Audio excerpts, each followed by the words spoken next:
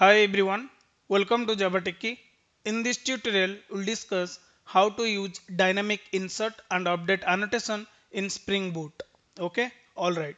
Basically, these two annotation will help you to improve performance of any insert and update operation. As you know, while performing CRUD operation, JPA or Hibernate will generate the query behind the scene, right? But does anyone validate the Hibernate generated query? Or is Hibernate generating the appropriate query for my operation? If not, don't worry. We will validate that and improve its performance using dynamic insert and update annotation. So without any further delay, let's get started.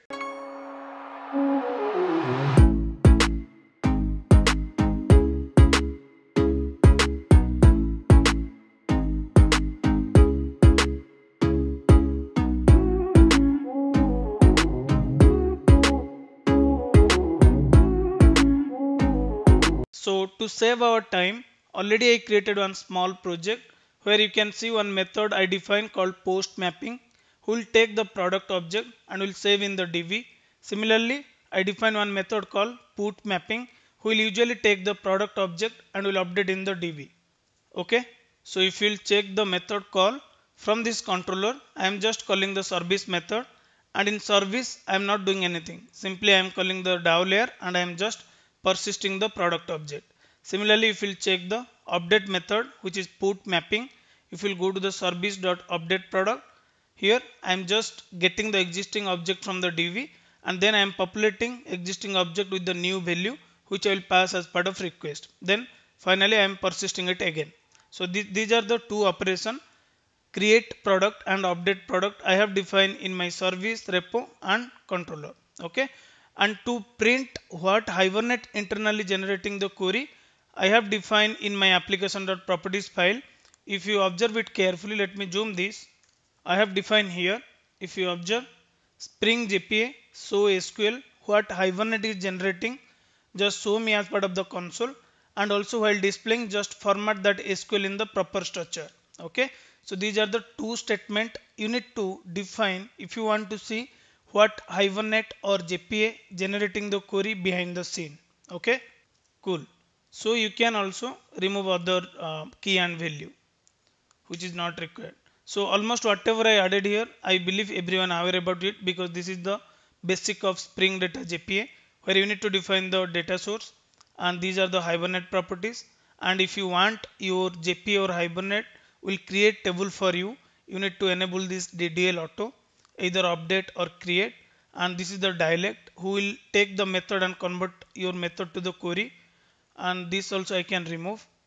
And this I define the physical naming strategy, so that whatever the entity value what I can say, the variable name I have, with the same name I want to create the column in my table. Okay, so these are the basic if you aware about the Spring Data JPA, so these are the common key and value you need to define. Okay, so what we'll do now to verify what exact query is being generated by this JPA or Hibernate when I will call this add product and update product. We'll first verify that query and then we'll validate whether that query is really appropriate as per my operation, or whether that query is exactly what I needed or not. We'll verify that. Then we'll find out the solution to improve the performance of that output. Okay. So for now, what I will do, I will just start my application. Simply I will go to the main class, I will just run it. So if you observe here, we got the response, the application is started on port 9191. Then can you see here the query statement generated by the JPA? It create the table with the entity class and then it check all the attribute defined in my entity and then it consider them as a column. So simply if you go to the product entity, you can see here, right? Let me zoom this. I have defined ID which will be auto generated, name, price, description and product type. So this particular object I am going to persist in my DB. Okay, and when I start my application, JPA is create table for me, so I can verify that. Let me refresh this. Can you see here the product table? Now if I'll run the SQL query, select star from product. I don't have any information here, right? That particular table is empty now. So what I will do, we'll simply call the add product method to add a product object to the DB. So I will clear this console for now. I need to go to the postman. Then I need to pass these four information as a request body: name, price, description, and product type, because ID will be auto generated. Okay. So simply, okay, let me check the URL. The controller URL is /products. Go to the postman. I have the request body ready with me. HTTP localhost 9191/products, and these are the field I need to give. Okay. So what I will do, I will simply hit this particular endpoint. And once I will hit this particular endpoint, the request will go to the controller method. Okay. I will show you that. The flow I will show you. It will go to the add product method. Then from the add product method, it will call the service add product method. Then from service, it will call repository.save method. We are writing the method, but behind the scene, it will fire the insert statement for you. Okay. So let's go to the console and go to the postman. Let me hit this endpoint. Then simply just click on send. The record got inserted. We are getting the ID as 1. But if you'll check the query generated by this JPA, what did it fire? Insert into product, description, name, price, product type. ID will be auto generated. Since we are giving these 4 value, it is giving us the result. Same we can verify in our DB as well. Just fire the query. You can see the first record here. Okay. Since I am giving all the value to insert, the query is correct here. There is no mistake from the Hibernate end. Now what I will do, I will just add another object. Let's say this will be mobile, price will be 299, 2999. I will give the description as null.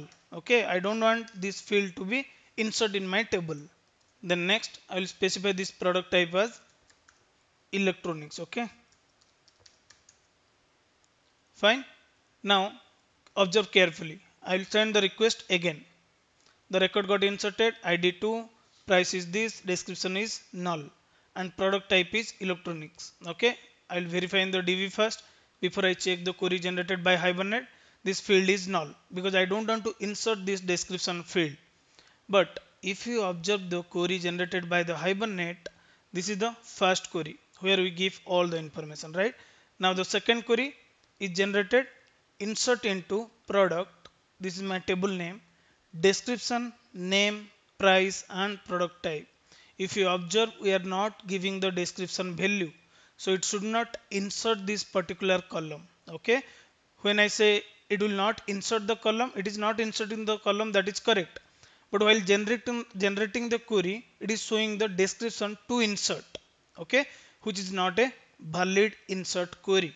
Okay, just keep this in mind. Even though you will not change the field, or even though you will not add that field, still Hibernate, while creating the insert query, it will take all the field from your entity and it will just fire the values. Okay, if I have 100 column in my entity or 100 column in my table, if I'll fire a insert statement with using the 2 4 field, still you can see all 100 columns here and the value, corresponding value here. Either it will be null or default value, but still Hibernate will fire the query with all the column present in your entity, which is not a appropriate. Okay, cool. So do you know how Hibernate is writing this query in case of insert or update? I'll come to that point while explaining the put mapping. But for this insert, do you know how Hibernate is usually generating this query by displaying all the field in my entity? What happened internally? When we start our application, Hibernate generate the SQL statement for crowd operation of all the entity defined with annotation @entity.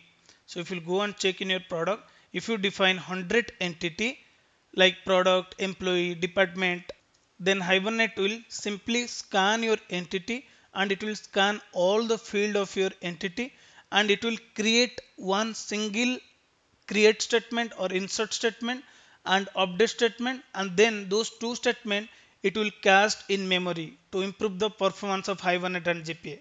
That is fine. By reusing this particular query using the JPA, this JPA will improve the performance. That is correct. But if I have the thousand of column, or let's assume 100 column in my table, if I will update for one column, it will display me to update all the column. I'll come to that point. Let's think about this insert statement. Okay, let's say I have 100 column, but I am going to insert only these two fields, description and name. Rest all field I don't want to touch anything, or I just want to keep them as a default. In that case also, Hibernate will fire insert into product all the 10 columns and their corresponding values. Okay, which is because it initially on application startup, it scan my product entity and it scan all the attribute and it create one single insert statement by considering the CRUD operation, which he cached it in memory, and then when you will keep accessing that particular insert statement or create statement, Hibernate will reuse the same query which is already cached. Okay, that is the reason this is not a recommended way to reuse the query by JPA. How you can avoid that? The approach is simple. Okay, go to your entity class, then simply on top of this entity, tell to the JPA just use the dynamic insert. Okay, it means you are telling to the JPA, don't use your brain. I defined your dynamic insert. So when I will execute any create operation or insert operation to the DB, just read what attribute I am giving as part of the request. Only insert those value, not all the value. Okay, this is how you can avoid for insert. I mean for add or create scenario. Okay, now let's verify in the update scenario or put mapping. Okay, I'll not change anything, I'll rerun in the same time, but let me show you the default behavior of put as well. Okay, so simply let me go to the postman. I want to update this value. Okay, because we keep the description as a null. First of all, I will give this value. I will hit the put API, right? I need to give the ID. I'll remove the ID from here. Then I'll simply change it to the put. So first of all, we'll try two different scenario. I'm not changing anything. Whatever the object exists in my DB, I'm giving the same object to the update again. Okay. So if you observe description, I didn't update it. Now, what I will do, I will clear the console. We are good with the insert statement. Okay. Let me clear the console. Now let me hit the update. Now the value got updated. Again, anything, we are not giving anything, right? So there is nothing to update. But still, if you'll check in your code, Hibernate will simply fire one select statement to check whether really that product object with that ID is exist or not. Okay. Now let me clear this again. Now here I will just update the description.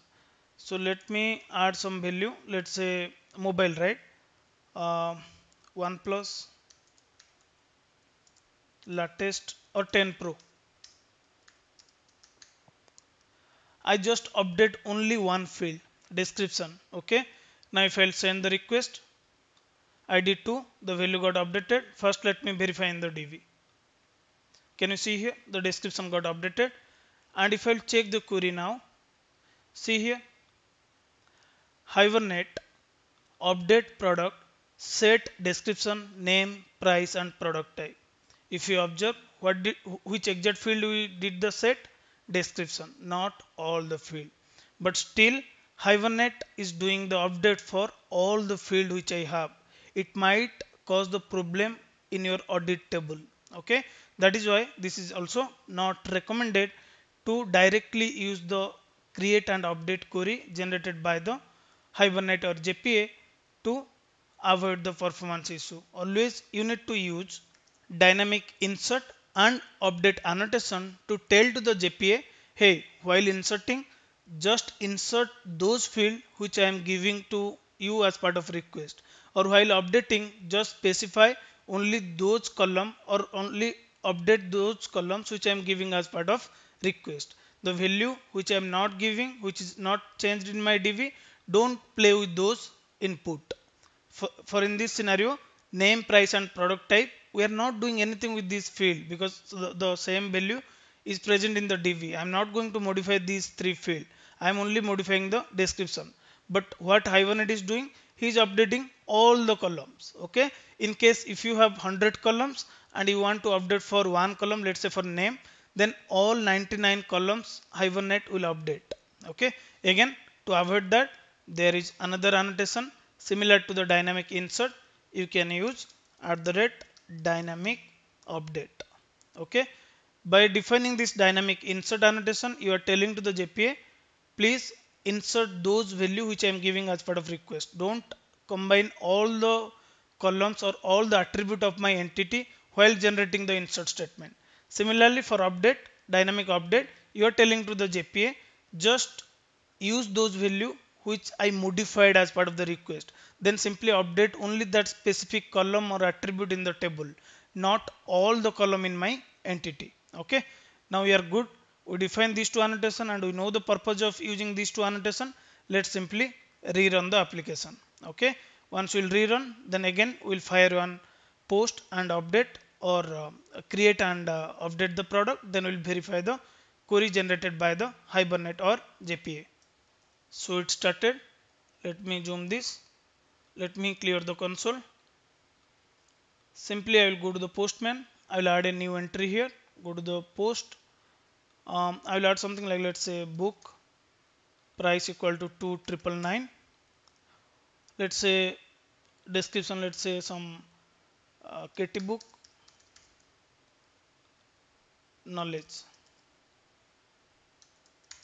Okay, anything, I'm just giving some random value. Okay, and the book price will be 999. Also, what we can do, let's make this description field as a null. Okay, this field I don't want to insert, let's say null. Then we can fire the insert statement, right? But before that, first let me verify the number of record in our DB. We have 2 record and we clear the console. Cool. So what I will do, I will go to the postman. Now since I am not giving this description value to be insert, so I am expecting to see only name, price and product type, or better let me keep this as a null. Okay, these two field I don't want to be insert as part of my query. Now simply let me send the request. Can you see here 3 book and price is 999 null. If you will verify in your DB, the record inserted with description and product type as a null. Now if you will verify your query, can you see here? That is what I am trying to convince. In the product, I want to insert only name and price, not description and product type. So that entity or attribute from my entity is not being captured as part of this dynamic query while inserting the record. Okay, so that is the advantages of using this @dynamic insert. Similarly, we can verify the dynamic update. Let's say in the same entity, I will copy this. I will just do the update ID of 3. I will just update the price to, I cannot update the ID, right? I can remove it. I just want to update the price to 777. Okay, now let it be. I will just run this because only the price field I am going to update. So as part of the query, I should see, or I am expecting to check only the set value set value point to the price, not for all other field. Okay, so simply I will just run the query. Can you see here the price got changed?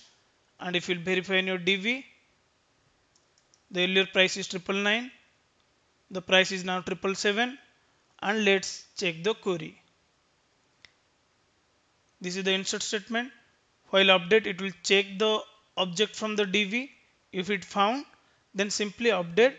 In this table, set only the price value what I am giving for update. That is what the advantages of using this dynamic update. Okay, so this is how you can use this dynamic dynamic insert and dynamic update annotation to restrict your JPA to not combine all the field of your entity while performing insert and update operation in your project. Okay, unnecessary, if you have bunch of column or bunch of attribute in your entity, unnecessary it will consider all the field of that entity as part of the insert query and update query, which might leads problem as part of the auditing as well as the performance of your application. Okay, even though you found these two annotation looks very simple, but in real time this will definitely help you to improve your performance. Okay, so do let me know in a comment section if you guys have any doubts on these two annotation. That's all about this particular video, guys. Thanks for watching this video. Meet you soon with a new concept.